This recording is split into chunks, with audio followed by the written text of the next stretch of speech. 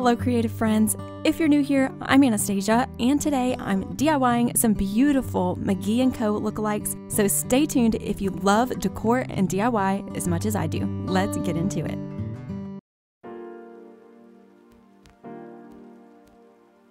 For this DIY, I wanted to recreate this Norris speckled vase from McGee Co. It sells for $60. I think it's really cute and I love the speckled beige and black, and I think we can definitely achieve this look by DIYing. My mother-in-law was so nice and gave me some of her decor she wasn't using so that I could give it a new look. So I'll be using this cute little ceramic bud vase that I got from her to create the McGee Co lookalike. Because the surface is very glossy and we're going to be painting it, I'm giving it a light scuff sand because having a bit of texture on the surface really helps the paint stick.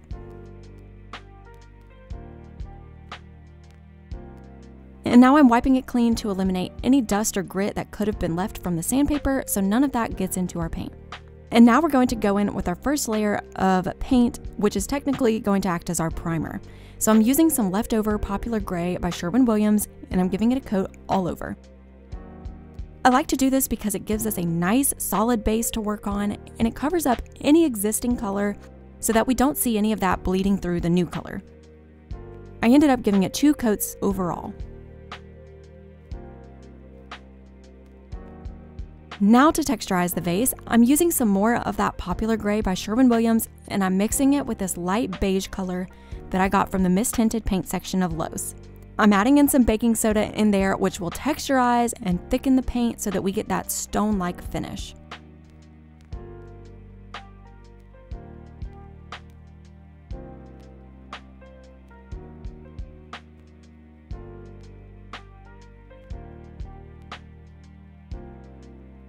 I got this bath sponge from Dollar Tree and I thought it would be perfect for projects like this, so I'm just going to cut it up and use a section of it as a craft sponge, and I'm just going to sponge on the paint. Typically I use a paper towel to do this step, but I will say this sponge is much easier and I really just love the overall look that it creates.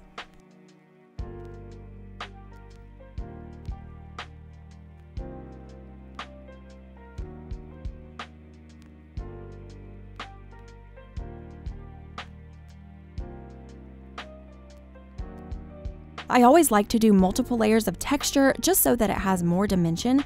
So after that first layer dries, I'm adding some more baking soda to the paint so that our second layer is a little bit thicker. You can keep going and do as many layers as you want, but I found that 2 layers was plenty for my project.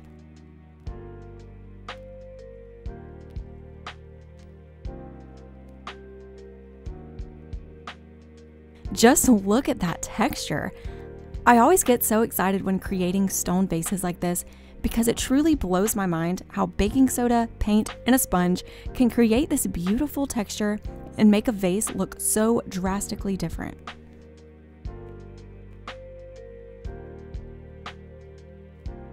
And after that dries, it's now time for us to make it look like stone and give it those speckles. So I'm using both of these textured spray paints by Rust-Oleum that I got from Walmart, one in beige and one in black.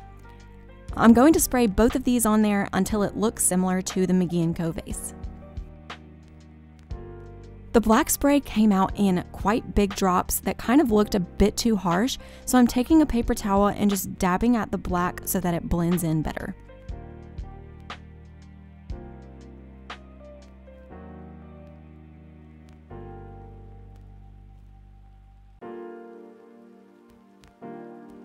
Lastly, I just like to wipe off any stone spray that's on the very bottom of the vase where it will be sitting on a shelf or other surface, because if you have that textured paint on the bottom, it feels a lot like sand, so it could scratch up a painted surface that you set it on. So I just wipe that away the best I can while it's still wet so that it's less likely to scratch my surfaces.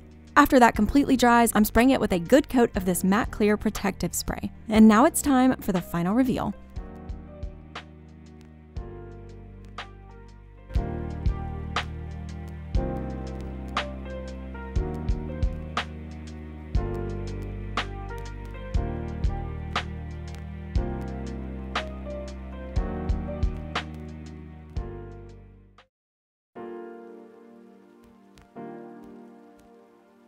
How beautiful is this handcrafted linen book from McGee Co? It comes in 2 sizes and 2 colors, selling for $36 or $44. I loved the ridged spine as well. I recently acquired this larger feng shui book from a family friend, and I thought this would be the perfect size for a coffee table book or to fill up a large bookshelf. So I'm starting by sanding it because I will be painting it first to cover up these bold colors on the cover.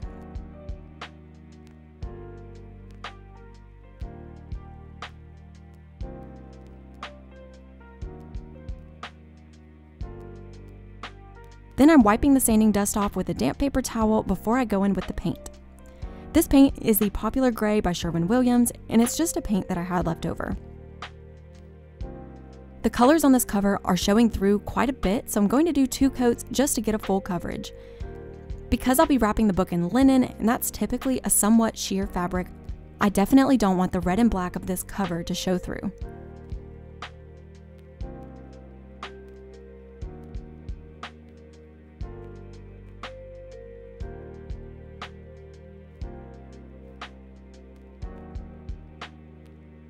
I just love decorating with beautiful books, and while I have been able to find some linen books at the thrift store, today is my first time making one myself. Let me know in the comments if you plan to try this after watching this video. Once the paint has dried, now it's time to prepare our fabric. I'll be using a linen curtain that I got at Goodwill for less than $2, and I'm starting out by cutting off the hems since we won't be needing those. Next, just pop your book down on the fabric and cut the fabric to where you have a couple of extra inches all the way around the book. I definitely should have left a bit more extra fabric than I did.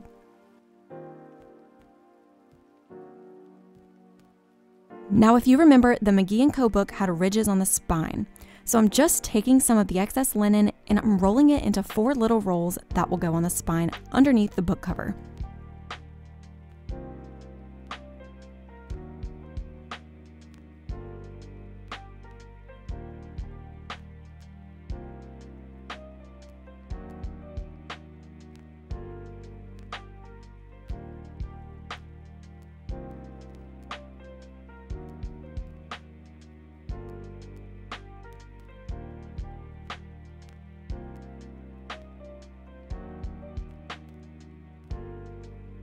I cut them to size and then use some hot glue to attach them.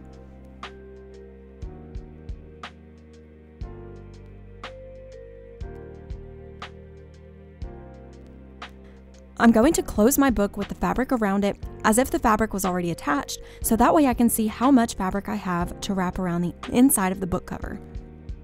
I have about 1 inch across, so I'm just going to make sure that 1 inch is lined up evenly, and then I'm going to take my scissors and just cut it at the corner because this will allow it to properly fold into the book. Go ahead and give it a test to make sure it's going to lay nicely, and if you're happy with that, you can move on to the next corner.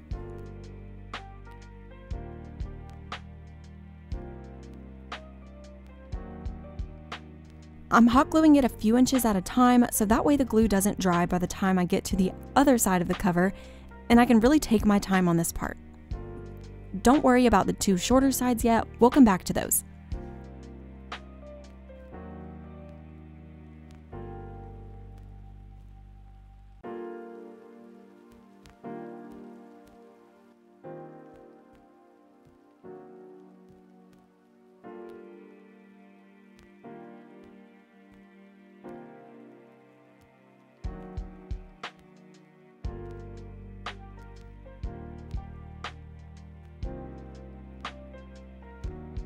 To attach the fabric to the covers of the book, I'm using Mod Podge and this sponge brush that I got from Dollar Tree, and I'm putting a pretty generous layer of it on the book cover.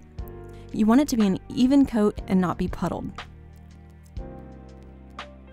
When you bring the fabric over the top of the glue, you want to make sure that you're smoothing it out and pulling it pretty tight so it doesn't have any wrinkles or bulges.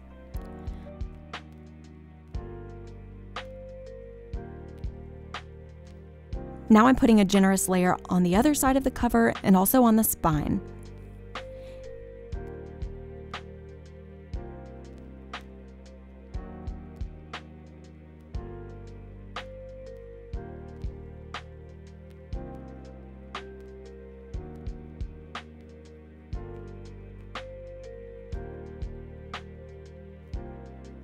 And again, when you lay the fabric over, really pull it quite tight and make sure it's wrapped tightly all the way around the book. If you did opt to do the ridges on the spine like I did, push the fabric in between those ridges just to make sure it's sitting in there really beautifully.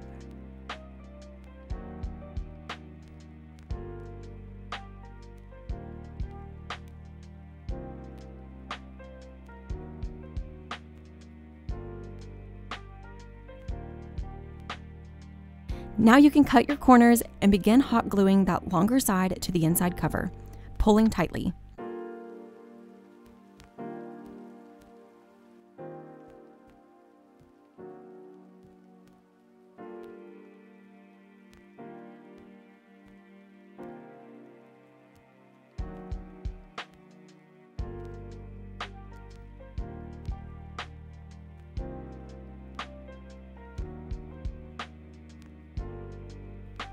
We'll come back to those two shorter sides later. Now I'm closing my book and I'm just taking my scissors and cutting the fabric on either side of the book spine. This is so we have a little flap of fabric to fold inward to cover up that little piece of spine you see in the middle.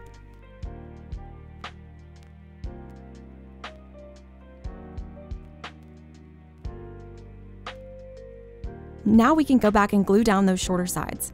If you notice that I'm sometimes cutting at an angle, that's because it minimizes the bulkiness of the fabric and prevents any of the fabric from potentially hanging off the edge.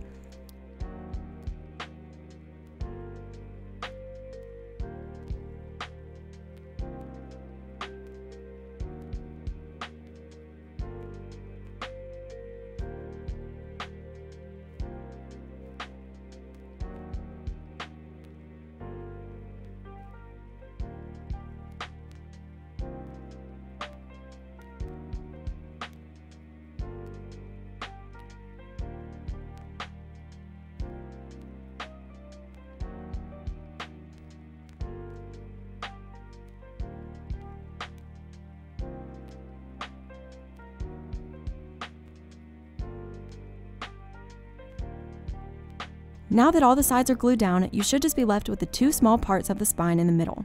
So just cut that piece down until it's just long enough to cover that part of the spine. And then when you're ready, just put some hot glue in that space and push in the fabric tightly.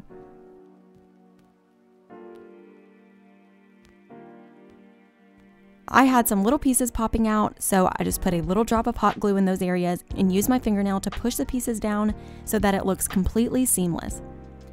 Just repeat this on the other side.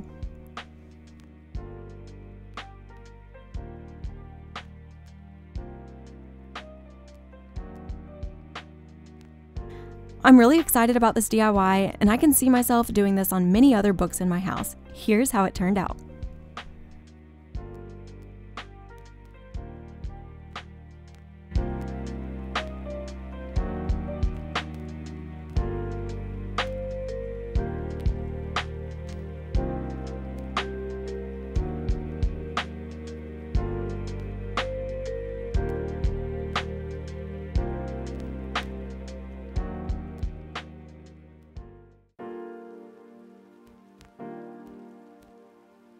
One of my favorite things that McGee Co sells is their art pieces. They are all so beautiful, and often they have these really gorgeous color palettes that tend to align well with my own style, but they can get quite expensive in my opinion.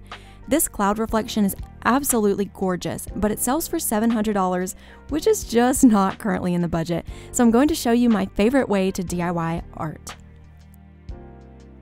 So go to Google and type in open access art. You'll see several websites come up. Any of these are great options, and you'll find different art on each of them. This time I'm using the Met. Once you're on here, you'll click Get Started and then scroll down and click the online collection. All of the options you see here are in the public domain and can be downloaded or changed for personal or commercial use. Since I'm looking for a specific style of art today, I'm going to use the filters in the search bar to narrow down the selection.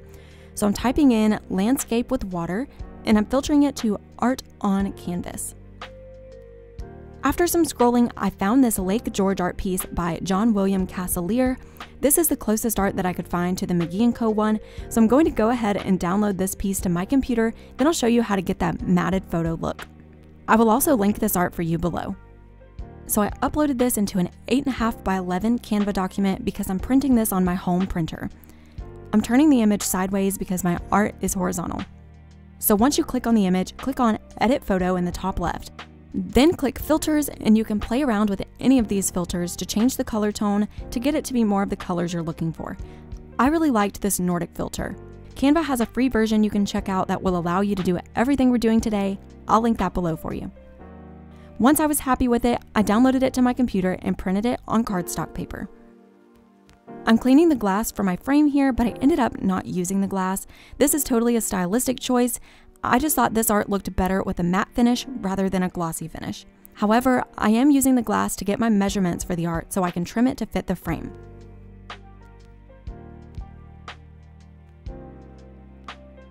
I'm putting the art in this ornate frame that I got from Facebook Marketplace and spray painted black a while ago. I think it's the perfect moody frame for this moody artwork. Here is how it looks.